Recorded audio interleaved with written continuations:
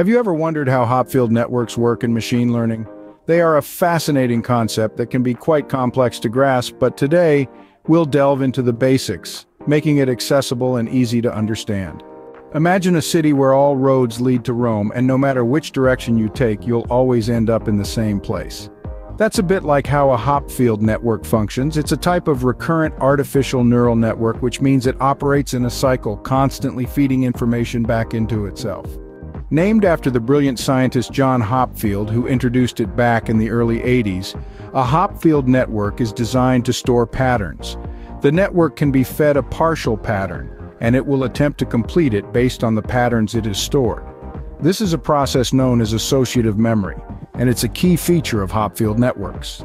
Now you might ask, how does this network store and recognize patterns? Well, it's all about the weights.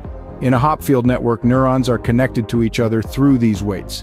When the network is trained, these weights are adjusted in such a way that the system can recall the correct patterns.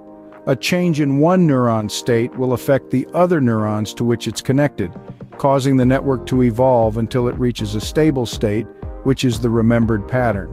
But what happens when the network encounters a new or incomplete pattern? This is where the magic happens. The network will try to match it to the closest stored pattern, completing it in the process. This ability to fill in the blanks makes Hopfield networks incredibly useful in a variety of applications, from image recognition to data compression. However, it's not all sunshine and rainbows. Hopfield networks have their limitations. For instance, they can only store about 20% of the number of their neurons as distinct patterns. And while they are good at recognizing patterns, they can sometimes confuse similar ones, leading to errors. To wrap up, Hopfield networks are fascinating tools in the field of machine learning. They store and recognize patterns, complete partial patterns, and are used in numerous applications. However, they also have their limitations and are not foolproof. They are a testament to the ever-evolving world of artificial intelligence, reminding us that even within the realm of machine learning, there's always room for improvement and innovation.